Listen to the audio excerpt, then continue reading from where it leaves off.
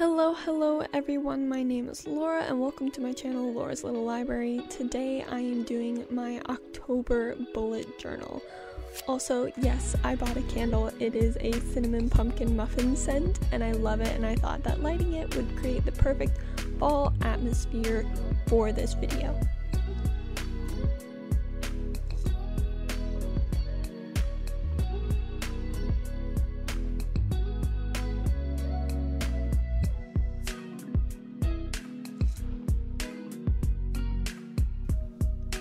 For my title page, I thought I'd keep it nice and simple and just kind of do a fun little October sketch with a broom and just a few little signs of Halloween. This bullet journal theme isn't exactly themed around anything specific other than little symbols of Halloween here and there. Most of these spreads I found versions of on Pinterest and created my own interpretation of them.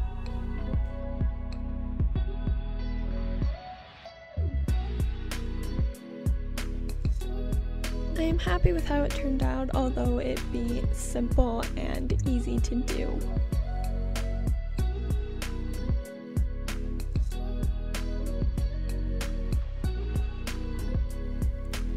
The first spread that I will be working on for this month is my monthly calendar, and I decided that this time I was going to make it span across 2 pages. That way the days are bigger and I can write more events and reminders within the month of October, especially because there are so many readathons and Halloween themed activities. I wanted to make sure I had enough space to write them all in and keep track of them. I am decorating it with spider webs in the corners, as well as little candy corn decorations all throughout the page. I did also include a section for notes, just in case I did run out of space or I had ideas that were not set in stone yet.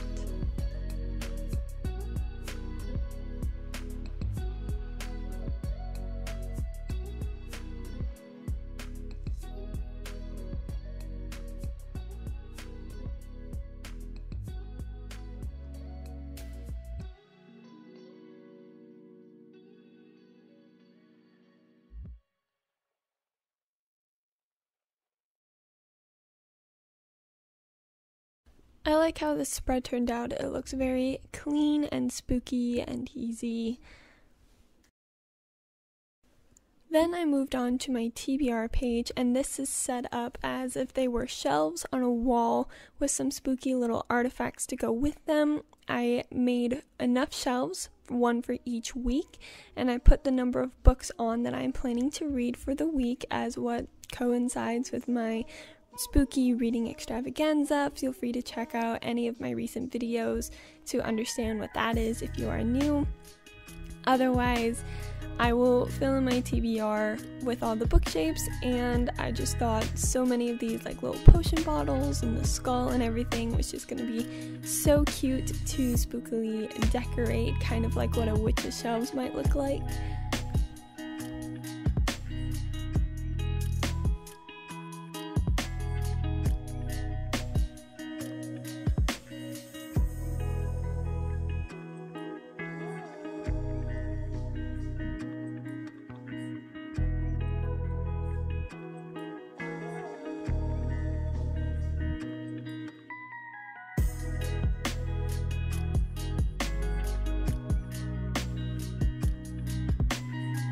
Next to that page, I have my books read spread, and I like to have them back to back so that I can see what I wanted to read versus what I did read during the month. And this is supposed to be a witch's cauldron, brewing a potion, you know, boil, boil, toil, and trouble. I realized that some of the bubbles might be a little small for the titles of the books that I read, especially if I want to include the author. So what I've decided that I'm going to do is that I have lines on the cauldron so I can write down the books that I read on the base of the cauldron, and then in some of those larger bubbles I can do my favorite books that I read throughout the month. Again, I'm pretty happy with how this spread turned out. I liked keeping the theme of the spooky colors, so the green and purple, a little bit of blue, and I thought it would look really nice next to the bookshelf, so it's all witches themed.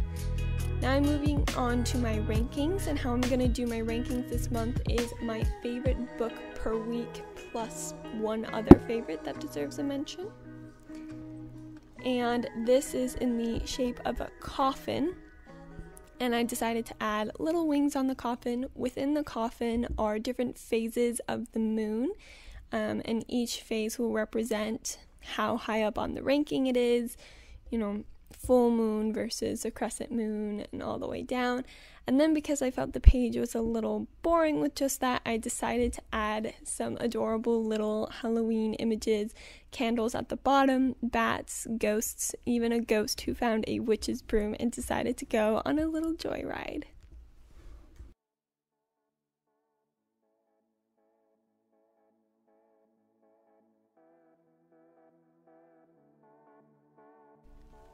Next, I started on creating specific pages for certain readathons. So at the moment, I wrote 3 different pages for 3 different readathons. The layouts look very similar across all 3, only slightly specialized per readathon. So for example, the first one, the Scaredy Cat readathon, is the entire month of October, so I wrote down all of the prompts, and I have a little space for my TBR, as well as keeping track of how to stay in touch with the readathon. So they have a Discord, and I did this with other readathons. I even left 2 empty pages for 2 more readathons that may or may not happen during October that I want to participate in. One of those I have already filled out after this video. Then, as you can see, I moved on to creating little potion bottles at the top of each page, and each one has a different social media. These are just areas for me to write down my thoughts and ideas for all of my different bookish themed online activities. So a place for my YouTube video ideas and Instagram, TikTok, anything and everything that I do that is bookish, just to have a place to have all of my ideas down. I wanted to keep these spreads nice and simple so that I could have plenty of space to write down all of my ideas.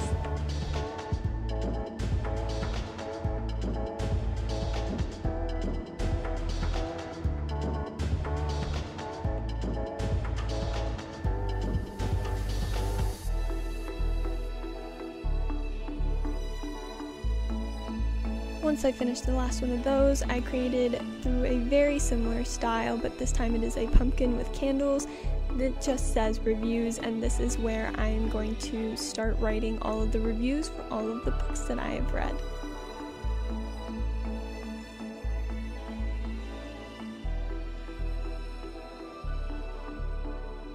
So here is a flip through of the finished spread for this month. I'm really happy with how pretty much every page turned out. I think this is probably the best spread I've done, even though I've only done 3.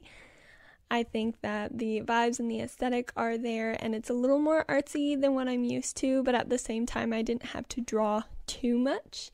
I'm really excited with how all of the readathon pages turned out, and I'm really excited to participate in those. Again, 2 empty pages for possible readathons to pop up later in October. And all of my brainstorm ideas. The last brainstorm is called Final, and it's just anything that I want to keep track of that doesn't fit in any of the categories. And as I said, after that I have blank pages just for the reviews of books. As you can see, I've already started writing down 1 review.